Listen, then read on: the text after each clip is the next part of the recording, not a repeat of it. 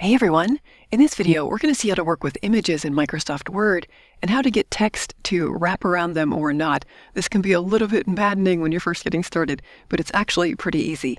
So let's say that I want to insert an image right here in the document in between these paragraphs.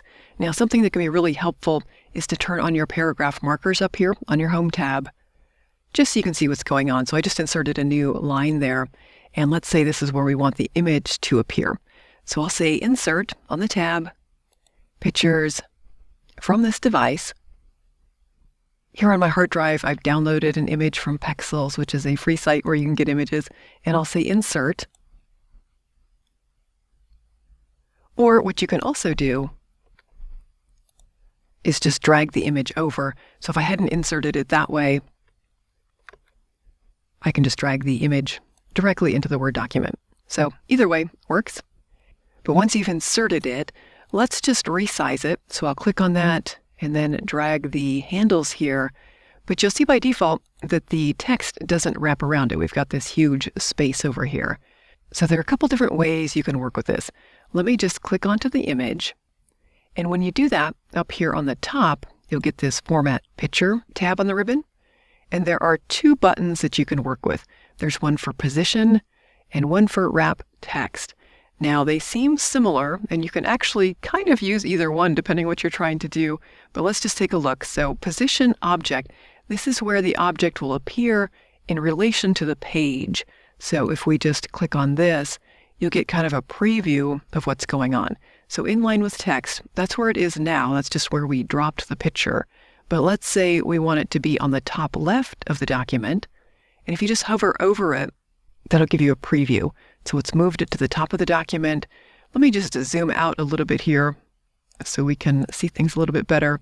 And I'll go back to that.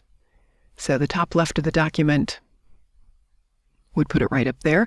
You'll see the text automatically wraps around it as well. So with text wrapping, that's what we've got. Maybe you want it in the middle of the page. So just hover over there. We'll get the preview, or the lower right of the page. And there you go. So that will automatically give you the text wrapping and change the position of the picture on the page overall. I'll just click off of that. I didn't actually apply any of those. I was just hovering over to get that preview. So this is where we started. Now, Wrap Text you can get to up here, or you might have also noticed here, if you just click on this Layout Options, that basically gives you the same thing. So right now the picture is in line with text, meaning that the text is not wrapping, but then you've got the wrapping options down here. So we can wrap the text square, tight. Some of these are a little bit hard to see the difference. Let me just click on this one right here. So here we've only got the text on the top and the bottom, so it's not wrapped around the right or left-hand side.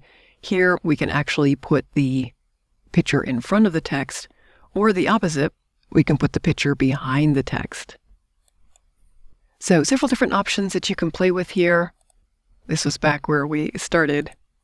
And then if you go to see more, this will open up a dialog where you can get to a lot more detail and control here. So this is for the position, which is this button that we started with, and then text wrapping basically is for this other button, but gives you more control and just a different way that you can interact with things here. So I would say kind of play with these, see what they do between the position and the text wrapping. Chances are you can get something to look exactly like you need. So that's how to get started with text wrapping on images in Microsoft Word. I hope that was helpful. If so, let me know below in the comments, and also consider subscribing for more content like this.